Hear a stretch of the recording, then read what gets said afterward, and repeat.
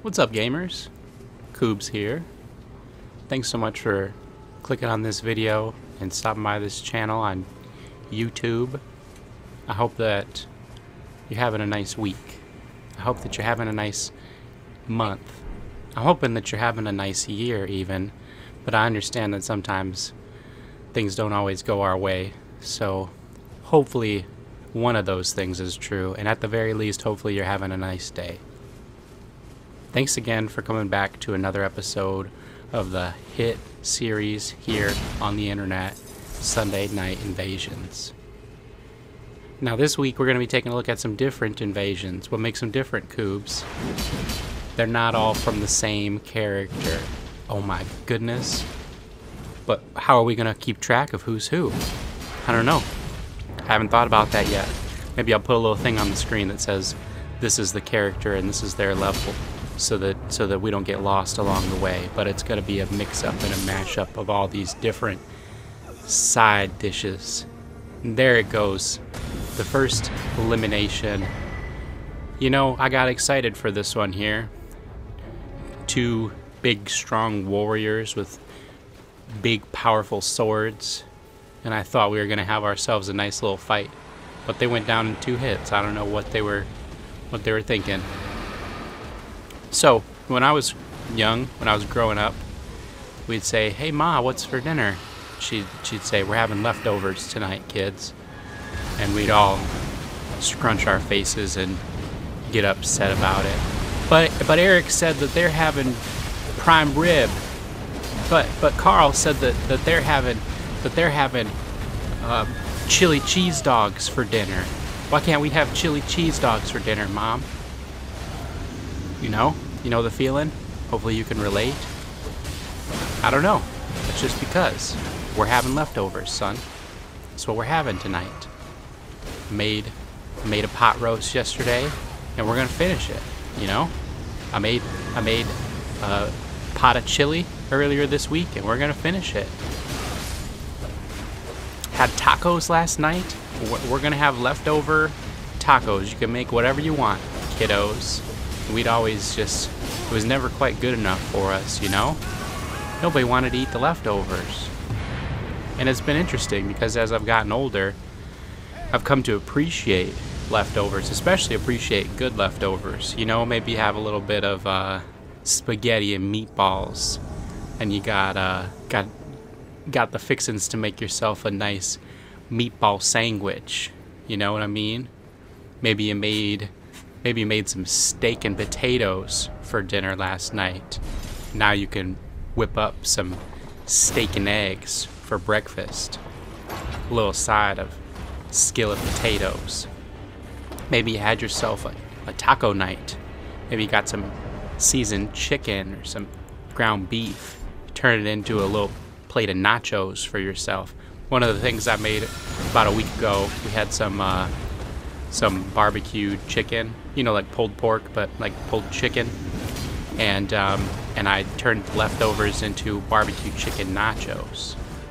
It was mighty fine, and so, you know, my appreciation for leftovers has changed as I've gotten older, and part of that might have been, you know, spending time living on your own. When you're the one getting all the groceries for yourself, it's like you don't want to let things go to waste. So you try to get creative with your leftovers. You have a newfound appreciation and respect for the food that you purchased with your hard-earned money. And so just have a love for the leftovers. And so this is going to be our leftovers. Sunday night leftovers. Because these are all the random and ragtag invasions that I had left over in my files, that I had left over on my PlayStation after putting together some videos for my YouTube channel. So, like I mentioned, I think what I'm gonna do is I'm gonna put a little thing on the screen, a little overlay, a little bit of text for you, let you know which character is which and what level they're at, and maybe even what level their weapons are at, just so that you can get an idea. Some of these characters we have seen before. Actually, I think all of these characters we've seen before. And so they've got their own little videos here on the channel that you could go check out if you were feeling up to it, if you were feeling a little bit lost. But I'm hoping that this will be just a nice, fun little video for us, and then that way I don't feel like I'm wasting any of my clips that I've gathered. You know what I mean? So thanks again for being here. I'm gonna take a little sip of coffee. You know, I'm easy. I'm easy like a Sunday morning. Just give me some coffee and some orange juice, and I'm ready to go. The pizza oven. I think that's what I've decided to call this little chamber over here. This little room off to the side. I'm just calling it the pizza oven, because anytime that the party's in there, they just seem to get cooked. Look at him. Cooked. Love it. Couldn't figure out a way to get out of there. Said, wait a second. They usually come in here and we kill them, and then this time you're telling me that we're gonna get eaten alive. We're gonna get eaten alive here, and yeah, that's exactly what's gonna happen with my volcano pots. So when I was having this invasion, one of the thoughts that occurred to me was like, so this is my level 25 invader, and we're level 25. We've got +3 weapons. I've said it so many times on this channel. I feel like you can go back and look at all the different videos where I've said that. Level 25 with +3 weapons. We get it, Coobs. Just shut up already about it. But this was one of the invaders that I was really proud of putting together because of how far I was able to get through the main campaign of Elden Ring using this low-level character with these hardly upgraded weapons, and really just kind of using like the challenge runner mentality of like what tools are at my disposal to take out some of these bosses that would otherwise be pretty difficult. We've got all the way to the mountaintops of giants. I don't think that we've tried to take on the I don't know what his name is, the big red giant, the ice giant, the frost giant, the fire giant. Who knows what he is. He's a big ogre with a big old eye, big creepy eye.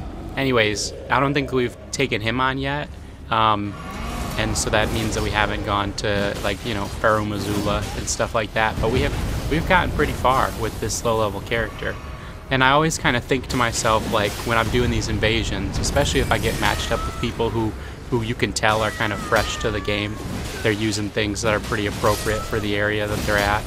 I always think, like, you know, do they consider this build a twink build? And I mean, I don't care how you know, look at it or label it. If you call it a twink build, that's fine. I probably would you know, on the like scale of twink to twinkiest, I would probably say we're just at like the bare minimum of twink. But I understand that we have maybe some talismans that they don't have access to. Most people don't have access to volcano pots this early on, and things like ammo for the hand ballista and things like that. So the point I'm trying to get to here is when I come into an invasion like this and I see that the main character is doing a Blight the Half-Wolf cosplay, I know that they didn't go and earn that Royal Greatsword, you know? And I know they didn't go and kill Blight on their Blythe, the Half-Wolf. I think I said Blight there. I know they didn't go kill him for his armor, you know? Somebody dropped him those things so that he could do his little fancy role play. I'm also trying to do this silly charged R2 when I'm running. That was like my goal of this invasion, was to try to get a running R2 going, and just because I thought it was fun, and I was just having fun. That's the whole point of the video game, is to have fun. If you forget that, let me remind you. But so, you know, I get in and I see he's in this Blythe, the Half-Wolf cosplay, and I'm thinking to myself, you know, who's the twink here? Is it me? Is it him? Is it both of us? And so we die there, and then I wanted to show you guys this one too. Oh no, this is that's not the one. That's me just parrying some guy. The next one's gonna be another. I think I'm gonna die in the next one too. Because I had something I wanted to say about it. Oh, nope, I remember now. This one's just here because it has to be here. Because we gotta look at these sort of clips. Look at this one, alright? I already spoiled it by saying that I'm gonna die. But you will never believe how I die. Look at this, I get out of there. I'm just chilling, you know? I'm just relaxing, shooting me some projectiles with my jar cannon here. And then out of nowhere, look at that. What was it, gamers? What was it? It was lag. It was the latency. It was the game. Look at that. Just obliterated.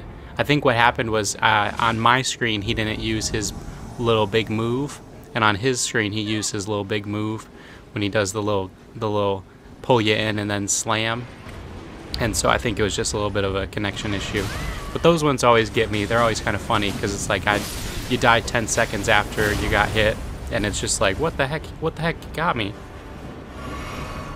So anyway, so we lose some invasions sometimes, and I don't usually like, I don't try to put a bunch of losses in my videos, but I don't usually mind putting a loss or two here or there, especially if it's a good fight or if something, you know, interesting or eventful happened. We cooked that guy in the little room in the pizza oven before the invasion even started, and then he came back to life. So it's like, you know, we've won in that sense. We got the half wolf guy down pretty low. We were having some fun trying to do a charge attack. I'm not gonna get upset about you know, getting killed by that guy's Kamehameha. It's just all part of the game. So, you know, just a good and friendly reminder not to take things too seriously when you're gaming. Have some fun with it, and enjoy yourself. Look at this guy. We're gonna fight between this little railing. Or no, we're not, because they're blue person and blue people are dumb. Dumb blue people. Look at that. Trying to do a big old flip. Flipping down all the way down to Liurnia from here. That's a long fall, gamers. That sure is a long fall. So daylight savings time just happened last weekend, and I'm over it. I'm over it. I'm ready for it to be abolished. It needs to be gone. We need to have a vote, and everybody's gonna vote to say get rid of it, and then we just get rid of it. I don't know if daylight savings time happens all over the world, or if it's just here in the West, if it's just something that we do here in the United States, but I'm over it. We should just get rid of it already. I don't think anybody likes it. Just messes up our days, messes up our time. The sun is going down at 6 p.m. now. It is pitch black dark at 6 in the evening, which is just like, you can't do anything with that. Who wants to go outside when it's dark out, you know? It's just silly. Just get it out of here.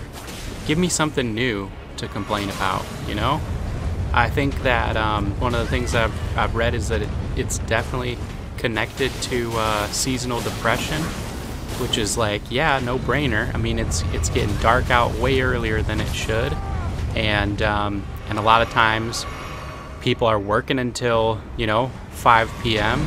By the time you get home, it might be 5:30. If you work far away, it might even be 6 o'clock by the time that you get home, and then you get home and it's already dark out, and I'm not saying that you can't do anything when it's dark outside, but you're far less likely to do so.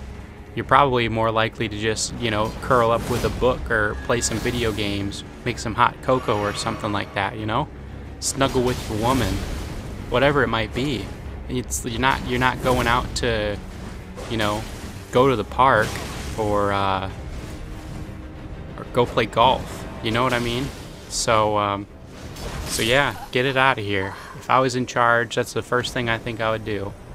End qualified immunity and get rid of daylight savings time. Sorry, a little political there for a second. But yeah, just get it out of here. I don't think that it's needed in our modern age. that we're in currently. I think it used to do with like farming, I think is what it was. Well, probably initially was like somebody was like, oh, well, if you study the rotations around the Earth, it's actually not 365 days. There's a little bit of extra change. And so if we were to continuously count 365 days around the sun as a full year, then eventually we would have enough time that would make a whole day. And instead of just saying, yeah, man, some years are going to have an extra day, like they already do with a leap year, you know, we gotta get super technical about it with this extra hour fluctuating. But I think that, and that's probably just dumb, and I'm being dumb, but I think that had something to do with farming and like getting up at a certain time to go tend to the fields and things like that. But it wasn't like the sun wasn't up, or I don't know exactly. I'm just shooting the bull right now. I don't know exactly why it's still here. I think that most people would probably agree that it could get gone, and nobody would miss it. You know, if you've got a really good reason as to why we still need it, drop it in the comments below. I would love to have a little bit of banter about it. So, you know, we got some invasions happening. We got some kills happening of hosts. Hosts are dying. They're falling. They're dropping like flies. This one was an interesting one. I'm up against these three folks, and this one fella, he's a wizard-looking dude. This one right there, using his blood magic. He's using this blood magic at me, and when he casts his spells, it takes a little bit of his HP away. It keeps ticking him for like 50 health points. And so each time that he casts his spell, it says 50 comes off of his HP bar. But when I'm looking at it and it's saying 50's coming off of his bar, I can't quite tell what's going on. And for a while I was thinking that this guy is maybe like got some sort of hacks going on. Like he's got infinite HP or something like that, because it seems like his health is going down by 50, but then it's not really, his bar's not really moving anywhere. So I'm thinking, oh no, this guy's probably gonna have like 8,000 hit points, and that's why he's spamming all of these blood sorceries at me. And so I was kind of nervous. I was like, well, how am I ever gonna beat somebody who's got, you know, infinite HP? And so that's what I was dealing with here. We'll have to see how it goes. But yeah, so you know, hopefully you're enjoying some of these invasion clips. These are some good ones, some old ones, but some good ones. And you know, for one reason or another, just didn't quite make it into the video where this character was featured with their invasions, or maybe they're from you know, some random days throughout the week where I just kind of hopped on and played a few invasions, whatever it might be. Some of these were actually from, you know, last Sunday, but I didn't quite have as much time as I usually do. There, I even changed it over to C so that I can get an idea of what this goober's real name was. Check out their gamer tag, just so that if they were some sort of exploiter, then I could properly ban them, you know, from my friends list, or you know, whatever it is, so that I don't get paired up with this guy again. And because I was that convinced that this guy has got like 1,000,000 hit points. But yeah, so some of these characters are like, I think all of these characters actually are just some of my favorite characters. And there he goes. He didn't even have that much health. Did you see that? He was actually like sort of squishy. So I was relatively confused. It's like he took like 600 damage and he died, but he had like 1,000,000 hit points when it came to using his little spells, because he kept just using the blood sorceries, the blood magic. I'm not sure. Wasn't sure what to make of that one. But yeah, so it's interesting.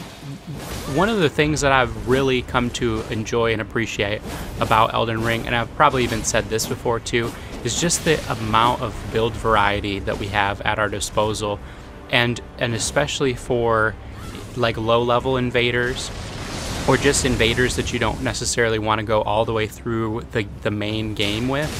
And that's just due to the open nature of everything. but like having gone back and played Dark Souls 1 and played Dark Souls 3 relatively recently, like in the last few months, and as well as playing some Bloodborne, it's like all of those you have to, like, before you can really kind of get your build up and running, you've got to kind of either navigate through some areas that are a little bit tougher for you, or you just kind of use what's there at your disposal. But here with Elden Ring, like, there's so much diversity when it comes to what you can do as an invader, that it's just really, it's super nice. And so one of the things that I did want to say is, like, if you're somebody who's always kind of wanted to get into invading, I would definitely say that now is a really great time to do so. We've got the expansion on the horizon. Like, I can't imagine that it's out any later than like March of next year, and it's November right now. So like, say 3-4 months from now, we've got a new set of DLC, a new expansion coming to us. I think even that Elden Ring might have been on sale kind of a little bit recently, so maybe people have been picking up the game. Maybe people are going to get the game for the holidays, you know.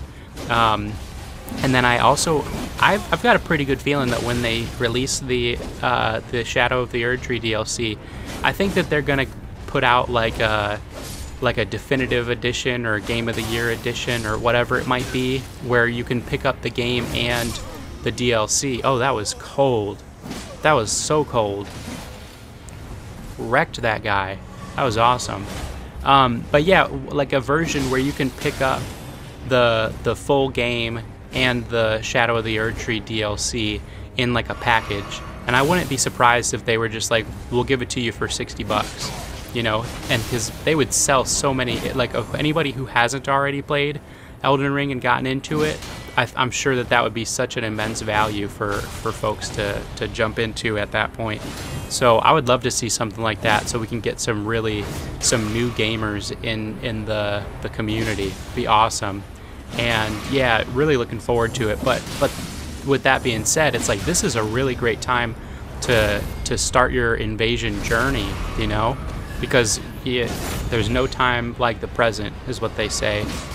And it's been, you know, a little over a year and a half that I've been invading in Elden Ring myself, and just like looking back at some of my like first videos of invasions and kind of seeing how like how my skills as not only as a player but also like the mental component of it, like figuring out the puzzle of invasions has kind of evolved, is really cool. And if you can kind of get in now and start to get a feel for the invasion component and start to get an understanding of how these different areas that you're invading are set up and the mentality that your opponents have, versus when they have, you know, 2 or 3 people coming at you, or when it's just one of them, kind of getting a feel for like solo host invasions, which they don't happen very often, but they do happen, and a lot of times it's just somebody sitting at the site of grace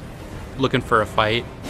And so maybe it's not the most fun, but it's also a really good opportunity for you to kind of practice your skills and kind of get better at the game. And then by the time that the DLC releases, you will have that confidence to go in and say, yep, I'm an invader, I'm gonna go and have some fun with these invasions, and I'm gonna check out these new areas and the new weapons and the new armor and all this different stuff. It's gonna be a whole new game for us, which is super exciting. So yeah, jump in, start doing some invasions if you haven't already. You know, I read something the other day. It said something like, sometimes we forget that, like, we're so focused on the future that we don't realize that we're right in the middle of what we used to hope for. And I thought that was really kind of interesting and profound. It's like, yeah, like, how often have we been wanting something or hoping for something, and then when we finally get there, or we finally achieve that thing, we're not even like taking the time or the giving it the gratitude to say like, I'm here, I made it, because we're so focused on what's next and what's going to come after. And so sometimes it just helps to kind of take take a step back, take a deep breath, and look around you, and realize that like you're there, you know, you're where you wanted to be 3 months ago. You're there, and we're already trying to figure out where we're going to be in the next 3 months.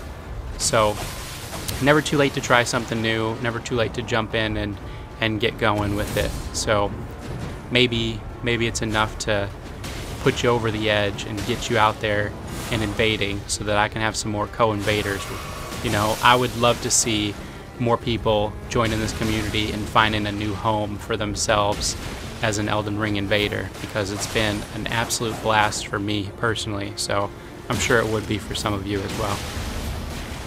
I did want to take a quick moment to recognize our official sponsor here of Sunday Night Invasions, Aldi Foods, baby. Have you ever felt like you're tired of wasting single-use plastic grocery bags? Every time that you go to the grocery store, you come home, you got all these single-use plastic grocery bags. They're bad for the environment. You have to find some place to stash them and store them because you feel bad just throwing them in the trash. Maybe you're lucky enough that you got a dog. You can use it to pick up their waste when you're going for a walk with them. You ever get tired of that? You ever feel like you just need a little bit more time during your grocery shopping experience to feel good about yourself? Maybe you just want to continue your workout after the gym, and you're going to the grocery store anyways, so why not go to Aldi Foods? Because gamers, they don't just give you the bags. They make you pay for the bags. And why do they do that? You're thinking, wait a second, Coobs, you're always talking about the value that you get at Aldi Foods. You're always talking about how inexpensive it is to shop there. You get yourself a box, gamers. You search the aisles for a nice sturdy box. You put all your groceries into the box, and then you go check out and you walk out of the store with a nice big box of groceries. You didn't even need the bags. You never needed them. They were never necessary. But you know what? You got yourself a new box to keep in your house somewhere. You got yourself a little bit more muscle on those arms from carrying all those groceries. You got yourself feeling good about the fact that you didn't use all those single-use plastic bags this time around. So go check out Aldi Foods. So dumb.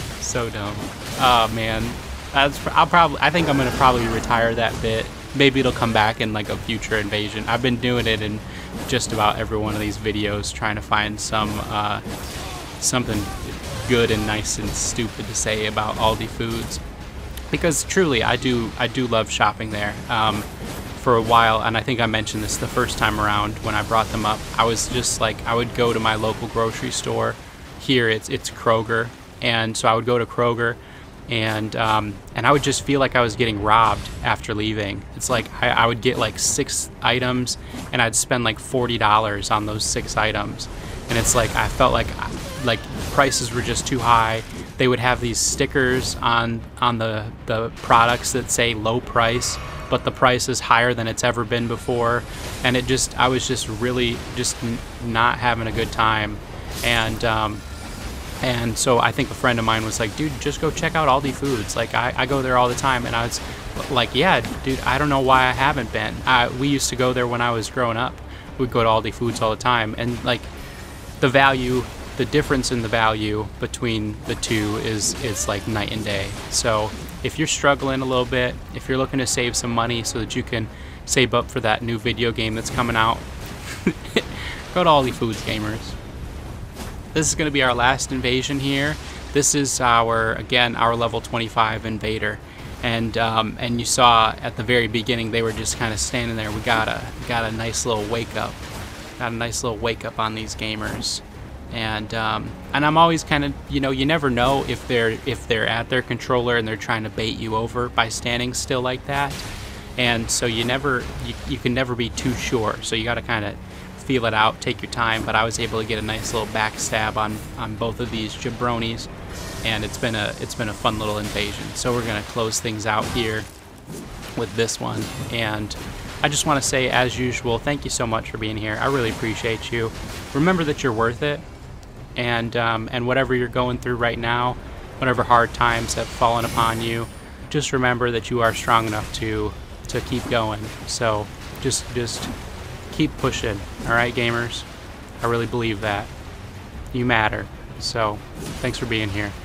I think I'm gonna go ahead and just say my outro here, and we can just kind of peacefully watch as this invasion comes to an end.